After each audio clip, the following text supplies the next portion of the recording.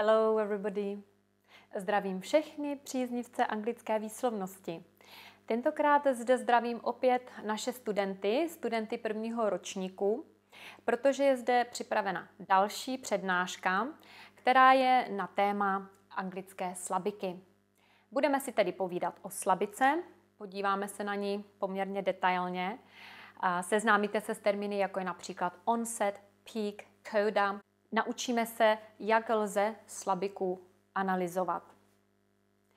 Je to tedy téma poměrně odborné. Mám tak trochu pocit, že je ještě více akademické a odbornější než minulé. Moc se tedy omlouvám vám, běžným uživatelům, kteří se na můj YouTube kanál díváte, že je to opět takové poměrně těžké téma, ale třeba zase budete mít chuť nakouknout pod pokličku a chvíli se zaposlouchat do univerzitní přednášky. Určitě bych zde také chtěla přivítat třeba naše absolventy a nebo studenty vyšších ročníků, kteří kdysi měli tyto přednášky možnost slyšet naživo. To teď bohužel nejde. Na druhou stranu ale současní studenti mají možnost vychutnat si, nevím jestli vychutnat, ale poslechnout si takovou přednášku z pohodlí svých domovů, takže se v klidu usaďte, uvařte si dobrou kávu nebo horký čaj a samozřejmě se plně soustřeďte, protože toto téma si to opravdu žádá a můžeme se pustit do práce. Než se do přednášky pustíte, doporučila bych vám, abyste si vytiskli worksheet z lekce 4 v našem moodlinkovém kurzu, který se váže k přednáškám, a také si můžete vytisknout PowerPointovou prezentaci, kterou budu promítat, a kam si můžete dělat poznámky. Tentokrát na konci videa žádné bloopers nenajdete, a to z jednoho prostého důvodu. Originální video jsem si bohužel smazala. To jasně dokazuje, že krása pomíjí a blbost je věčná. Co víc dodat?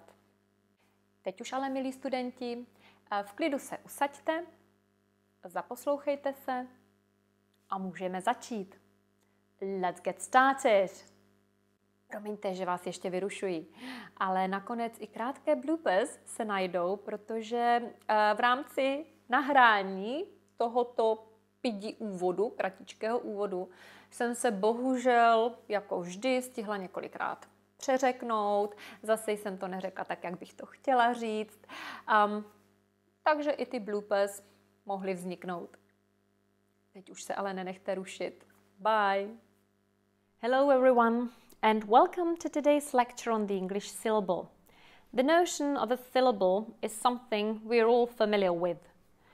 We are able to count syllables pretty much in any language, and even small kids can count syllables quite easily. Let's try it out. For instance, if I say the word phonetics, without much thinking, I'm sure you're all able to come up with the correct number of syllables. So how many are there in the word phonetics? Correct, there are 3. How about phonology? So if I say phonology, how many syllables are there? Phonology, 4. Excellent. We can try a shorter word. If I say teacher, table, how many syllables? Just 2. So as you can see, this is quite an intuitive thing to count syllables. It's not difficult at all. We can have a monosyllabic word, which is just 1 syllable in a word, but we can have also very long words, even up to 7 syllables. However, this is not the aim of today's lecture, to count syllables. It was just a short warm-up, because you're university students, so you need to know much more.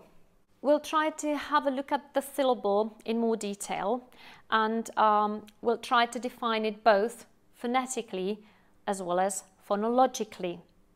To start with, we can define a syllable in more general terms, and we can say that it's a very important unit in terms of the rhythm of speech. We can also say that it's a basic rhythmical phonic unit. In other words, it is the carrier of the rhythm and also stress. Well, this is very logical because stress and rhythm are closely related. Try to think about stressed syllables and weak syllables or unstressed syllables. Try to think about weak and strong forms that we'll talk about later. It's all related to stress. So don't forget that it's the carrier of the rhythm, but also stress.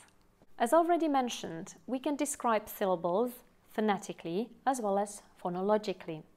What does this mean? If you look at the phonetic description, so there you can see the keywords such as abstraction to an airflow, and this is closely related to vowels and consonants. This is what we discussed last time, right? When we discussed vowels, we said there's normally no obstruction to the airflow. However, when we talked about consonants, we mentioned that there was always an obstruction to the airflow. So if we read this and we say that syllables consist of a center which has little or no obstruction to airflow and which is comparatively loud. So if you read no obstruction, so logically, what is going to be in the center of the syllable? Correct, a vowel.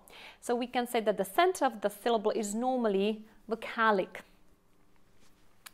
But then we can also have something before and after the center, or at the beginning and the end of the syllable, and there will be greater obstruction to airflow and less loud sound.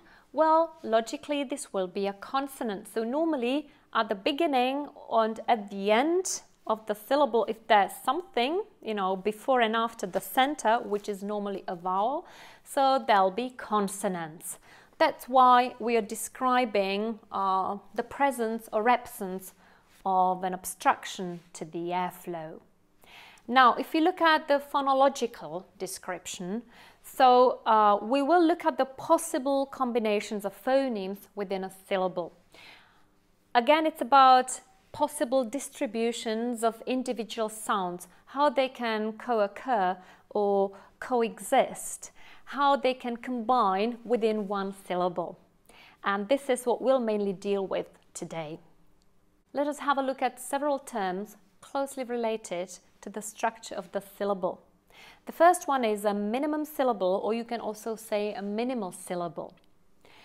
It's a single vowel in isolation. Well, in other words, these are words that consist of only one syllable, and this syllable consists of only one vowel. So, as it says, it's a single vowel in isolation. Well, these are examples. For instance, or, I. Now be very careful because you have to look at what you say and not what you write. If you look at the written form, you may say, well, but there are three letters, A, R, E. But we are looking at, or we always analyze what we say.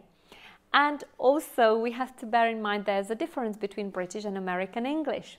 So if I'm discussing British English, I'll simply say R. So you can hear that there's just a single vowel R, which represents the whole word, and this is a minimum syllable. Another examples being or for instance I. I, like I, but it can also be I here, but the sound is just a single vowel, and this is a so-called minimum syllable. Then there are some other terms that we need to discuss, and these are an onset and a coda. So, what is an onset? It is one or more consonants, 3 at maximum, preceding the center or so-called peak of the syllable.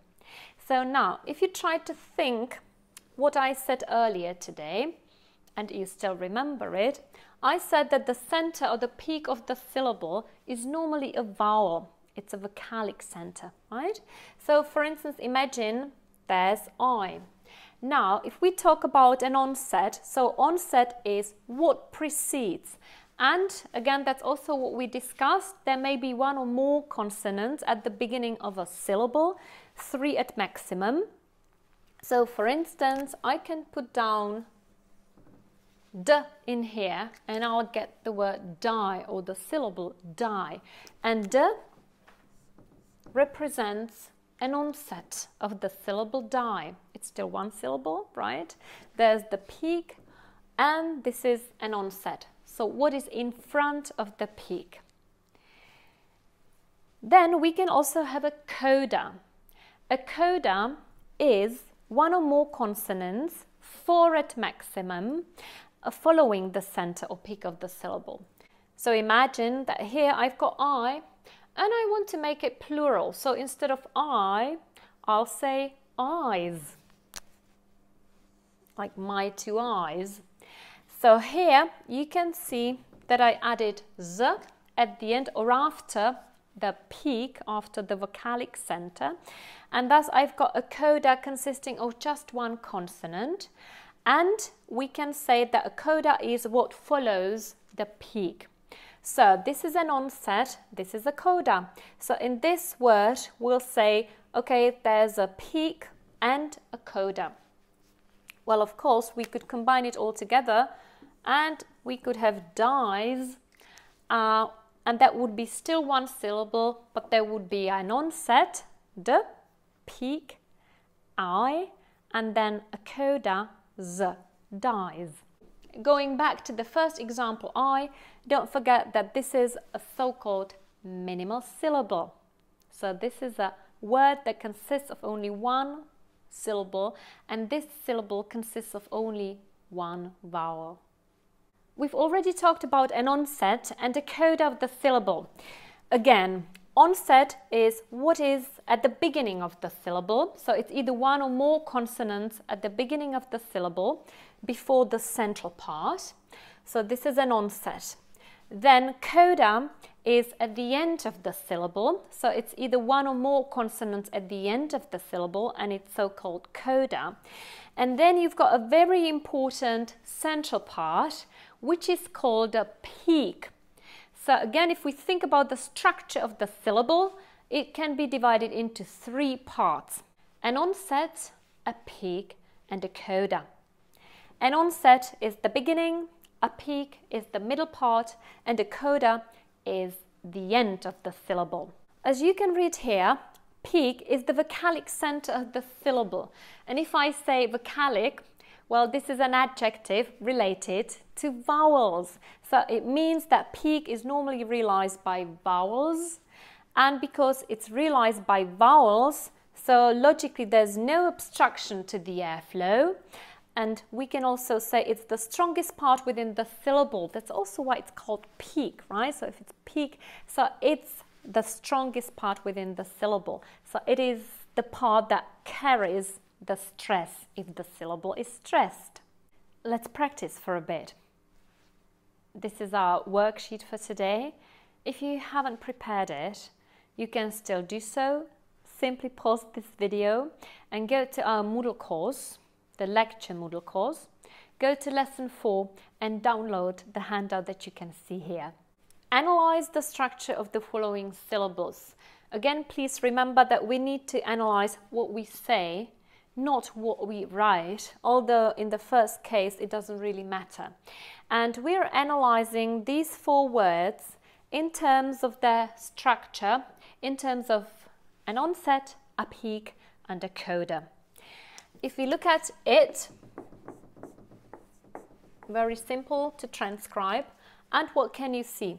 There's a vowel part, so that would be a peak, and then there's a consonant following the peak. So if it follows the peak, if it comes after it, it has to be a coda. So here we would say it's a peak and a coda. Now let us look at number 2, and it's the word sat. So again, I'll transcribe it first, although again in this case it doesn't really matter because the number of phonemes and the number of letters are identical, but still it's always better to transcribe if you want to deal with the syllable. And if we look at this, so again we can see 3 parts of this word and of this syllable. There's one syllable, and we can see there's a vocalic part in the center, so this is the peak. But this time there's also one consonant before the peak, so it is an onset. And then there's one consonant following the peak, so it must be a coda. Okay, let me squeeze it in here, sorry. So it's an onset, peak and coda. This is the structure of this syllable.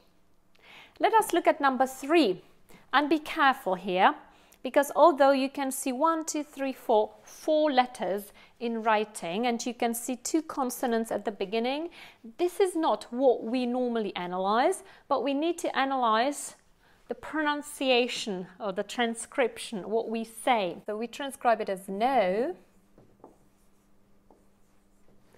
And then logically again, how would you divide this syllable? Well, again I can see the vocalic, the vowel part. So this is a peak.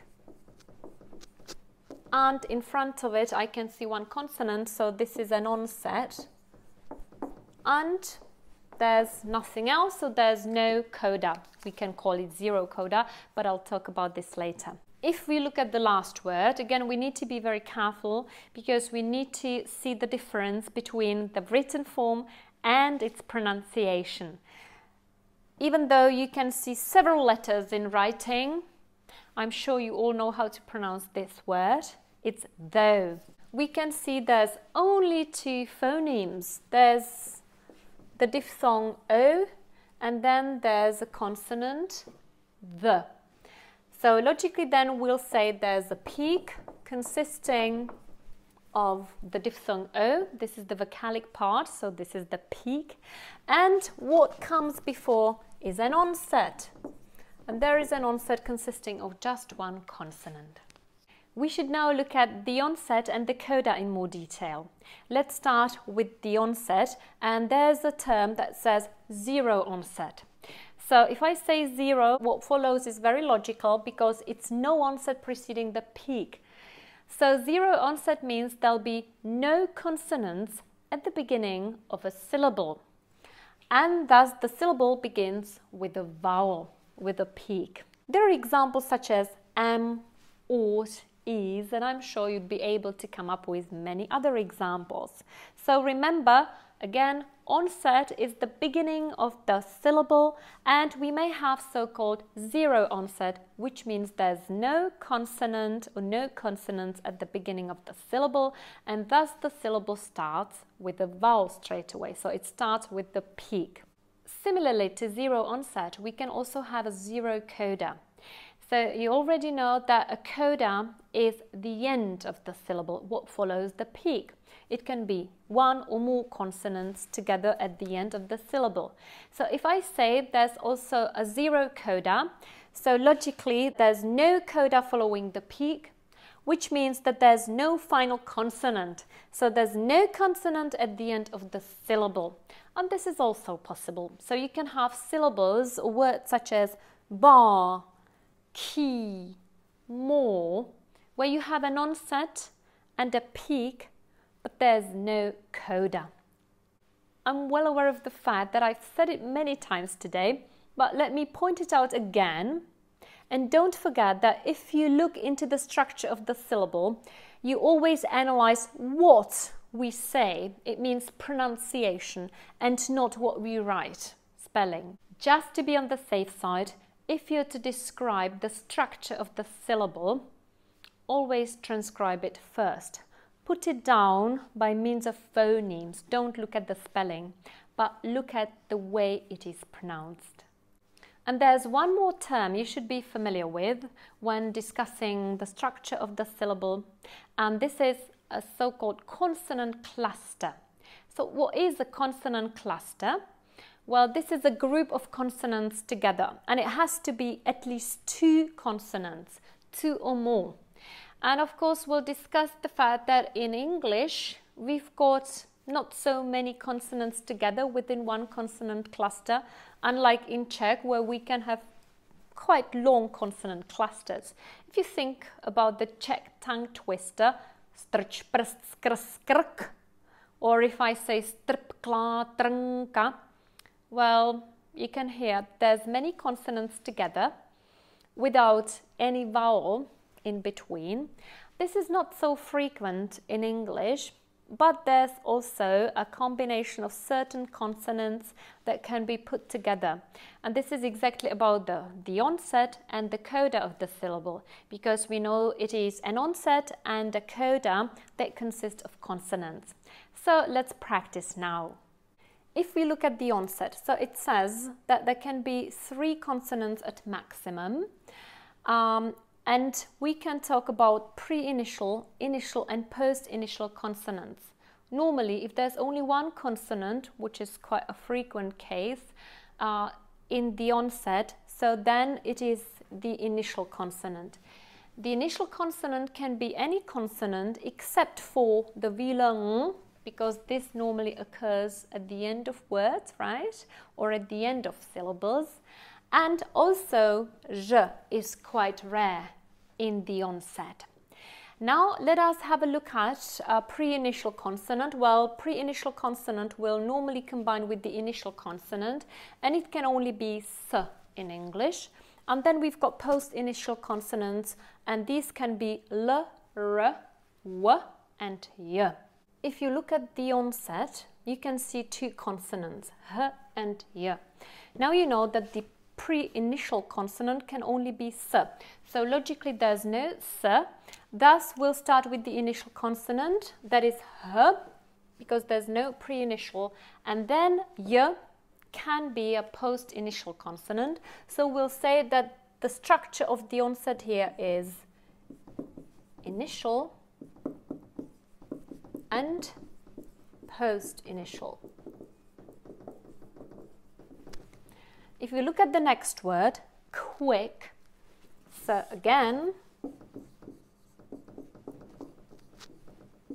we are looking at the onset only at this stage, and you can see k and w.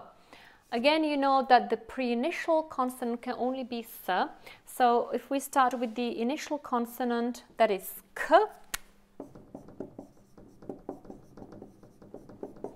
and then the other one has to be post-initial, and that is w. Now, if you look at the last word, smell, and we look at the onset, so you can see that the onset consists of 2 consonants. So it's a consonant cluster comprising 2 consonants. And, well, this time you can see the sound s preceding another sound. So logically, s has to be pre-initial consonant, and then m will be initial consonant. So if you've got a combination of 2 consonants in the onset, always try to think about the one which is initial. So that always has to be the basis, the initial consonant, and then either the other consonant is pre-initial, which means it precedes the initial consonant, or post-initial, which means it follows the initial consonant, which is the basis. Let us look at one more example of the onset. This time it's the onset comprising 3 consonants. This is the maximum of 3 consonants. If you think about them, s, p, l, how would you divide them into pre-initial, initial, and post-initial? So the initial one is in the middle, so this is initial. And then what comes before it is pre-initial, and what follows is post-initial. So this is an onset where you can see the maximum of 3 consonants. Now we'll have a look at the coda in more detail. Let's move on to exercise 3. In the same way as we analyze the onset, we can also have a look at the coda, but there are 2 differences. First, in the coda we'll be talking about final consonants and the combination of pre-final, final or post-final consonants. And second, there can be 4 consonants at maximum. So in the onset there were only 3 at maximum, but in the coda there can be even 4. Of course, the combination of 4 consonants in the coda is rather rare in English. As I've already mentioned, English doesn't like consonant clusters in such a way as Czech likes it, but still, it can also happen, and we'll look at some examples together. Let us have a look at the first example. It's the word but, and we're only focusing on the coda. Here, because there's only one consonant, it is going to be the final consonant. So if there's just one consonant at the end, it's the final consonant. Let's say that the final is always a kind of basis, right, of the coda. And if there's only one, it's the final consonant. It can be any consonant except for h, w, y. So in this case, it's final. If we look at the second example, must, we know that if there's two consonants, we have to remember the possible combinations. And if you can see sound s followed by something, any other consonant sound, it is a combination of pre-final and final. So this one, looking at the coda, this is the combination of pre-final and final. Again, always try to start with the final consonant and then try to think whether the other consonants in the coda are in front of it or following it. Let's have a look at the third example, and the third example is helped. The past tense of the verb help. Again, we look at the coda only and we can see three consonants. L, P, T. Let's start with the final one. Well, final one can be any except for h, so it is going to be the one in the middle. This is final. The one in front of it or before it is pre-final. Yes, it's true because L can be a pre-final consonant, so this one is pre-final. And T, which is the suffix added to the base form, right, or to the infinitive to make the past tense, it has to be post-final consonant. So this is a combination, if we've got three consonants, is the combination of pre-final, final, and post-final. Let's have a look at number 4, bonds. The coda is the three consonants following the peak, the vocalic center. Now we can see the combination of three consonants. So let us first try to think what's the final, the main consonant. It's the D in the middle, so this one is final. And then we know that what is in front of it, or what comes before it, is N.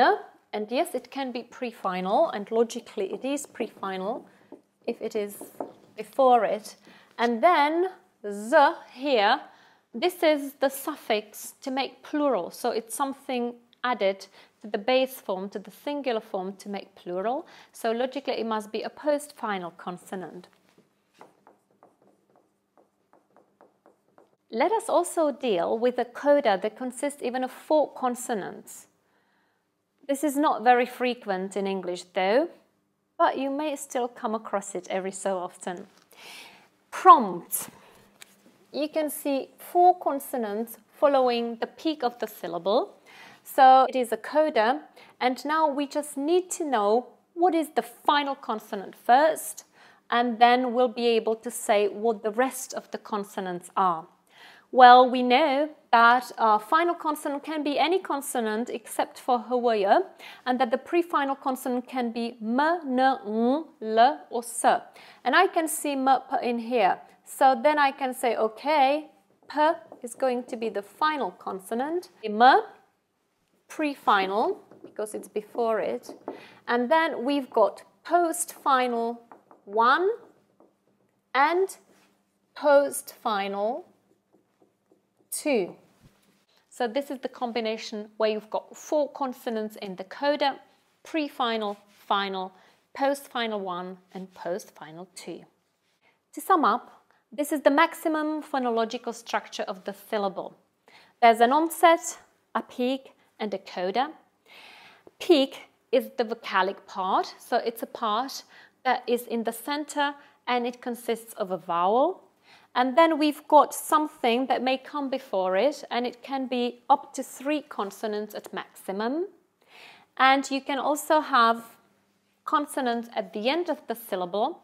We call them a coda. And coda can consist of 4 consonants at maximum, but that's already quite an extreme combination. Normally there'll be just 1, 2, or possibly 3. But if there are 4, they can combine in various ways. It can be final plus 3 post-finals, or it can be pre-final, final, and 2 post-finals, but 4 at maximum. If it's a combination of 3, it's usually pre-final, final, and post-final consonant. When looking at exercise 4, you can see that it deals with syllabic consonants. I'm sure it rings a bell, and you all know what syllabic consonants are.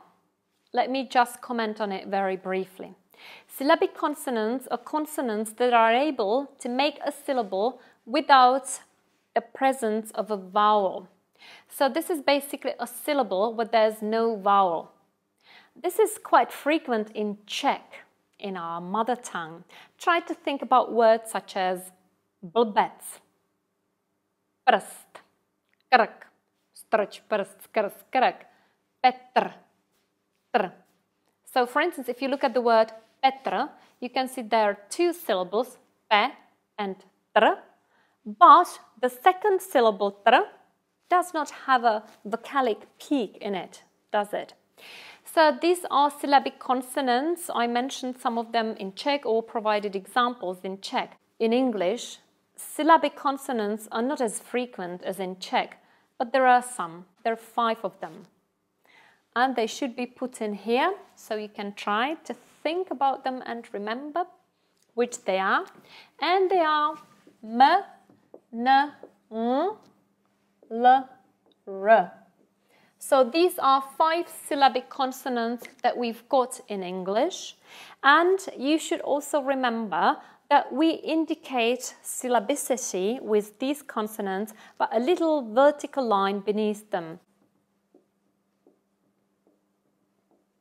This is how you indicate syllabic consonants in transcription. So now, if you look at this exercise, can you identify the possible syllabic consonants in these words? Let's have a look at number 1 and number 5. If you look at number 1, cattle. So I can either transcribe it this way, and you can see 2 syllables, cattle. The second syllable here is transcribed with the schwa. But what I can do here, because l can be syllabic, is that I'll cross it out and instead of saying kettle, I say kettle. That's very frequent, right? Syllabical bottle, kettle. So that means I can do this. So this is the first example. If we look at the last example, particular, it's really interesting because if I pronounce it in British English, I can't really illustrate a syllabic consonant, particular, because in British English there would be a silent r sound. I wouldn't pronounce it. However, let's have a look at the American version where we pronounce the r because it's a rhotic accent. So I'll say particular. So you can hear that I'm pronouncing the r in here in the first syllable and particular, and the r in the last syllable. We know that the syllabic consonants typically occur at the end of weak syllables. So there's the schwa in them. So we can say, or we can transcribe it slightly differently and also pronounce it without the schwa, and we can say particular. This is an example of the syllabic r in American English, particular. And again, you've got 2 options. You always have 2 options. You can either transcribe it with the schwa and the r, or normal r, or you can transcribe it without the schwa and then you get the syllabic consonant. Before we finish, let us briefly look at the difference between strong and weak syllables. What does it actually mean if I say this is a strong syllable and this is a weak syllable? Well, you can perhaps fill in the missing letters in here. It's not difficult at all, is it? So strong syllables are stressed and weak syllables are unstressed. So if we talk about weak syllables, they're unstressed, and if we talk about strong syllables, they're stressed. What's the difference between weak and strong syllables and the vowels in them? So, because you know that the vowel is a peak of the syllable, and if it's a weak syllable, then this vowel tends to be shorter, of lower intensity, or we can say it's less loud, and it's different in quality. If I say different in quality, well, you may remember we had 3 special vowels that were weakened and never stressed. And my question is, which they are? Well, you should definitely remember the one which is the most famous and the most frequent one. Which is it? Sure, it is the famous schwa. So we know that the schwa is never stressed, so it is one of 3 weak vowels. Do you remember the other 2? They're less frequent, but they still exist. And it is the happy vowel E, typically used at the end of words in unstressed syllables, but it can also be used in some weak forms such as he, she, we, me. And the other one, or the last one, the third one, which is even less frequent, is the thank you vowel, transcribed this way. The thank you vowel is really rare, and it will occur, for instance, in the weak form you or to. Finally, the last question for today. Is a weak syllable the same as a weak form? Of course, it's not. If we talk about syllables, we're at the level of syllables. So we'll, for instance, look at syllables within words. And in a word, there'll be one strong, stressed syllable, and the rest of the syllables will be usually weakened, and it is the level of syllables. However, we know that if we talk about weak forms, so these are special words, so-called function words, or we can also call them grammar words, and these are typically monosyllabic words that can have 2 forms. They can have a strong form and a weak form. The strong form is the one that is less frequent, so it is the weak form that is much more frequent. And we have to remember that an active, consistent use of weak forms is a must for any competent user of English and absolutely crucial for a good teacher of English. And this is the end of today's lecture. Thank you for your attention and have a lovely day. Well, if you look at what I've just said and you look at its transcription, thank you for your attention, I can illustrate what we've discussed today. You can have a look at 3 weak forms here. The personal pronoun you, the preposition for, and the possessive pronoun your are all pronounced as weak forms in this sentence. Thank you for your attention. This is the first thing. And then another thing I can illustrate that we discussed today is the syllabic consonant n in the word attention. So you can see that instead of transcribing the last weak syllable with the schwa and the n, sh, n, I left out the schwa and used the syllabic consonant n instead. You can see the little vertical line beneath the phoneme n, which shows that the n is syllabic. Thank you for your attention and have a lovely day. Bye.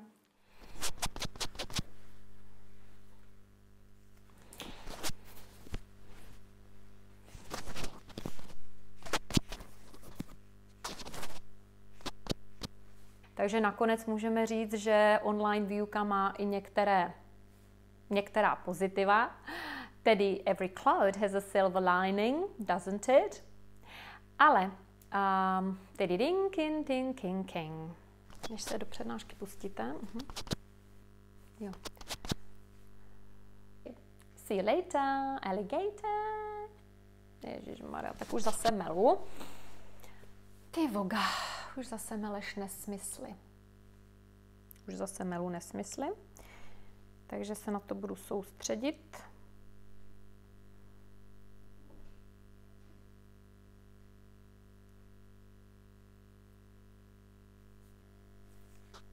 No, teď slyším, že je Stelinka na záchodě, tak ještě chvíli počkám pro jistotu.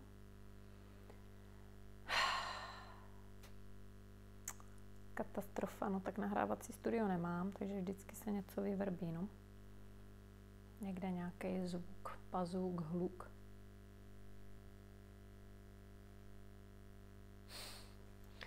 Tak dobrý, čistý vzduch, můžu to dokončit.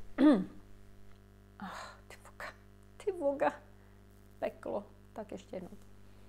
Tedy i ten materiál pro bloopers se tady našel. Takže i ten materiál Ježkovi zraky.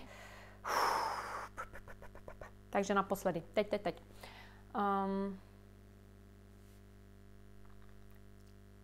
Prčic. Tak ještě. Teď už poslední. Teď už to musím dát.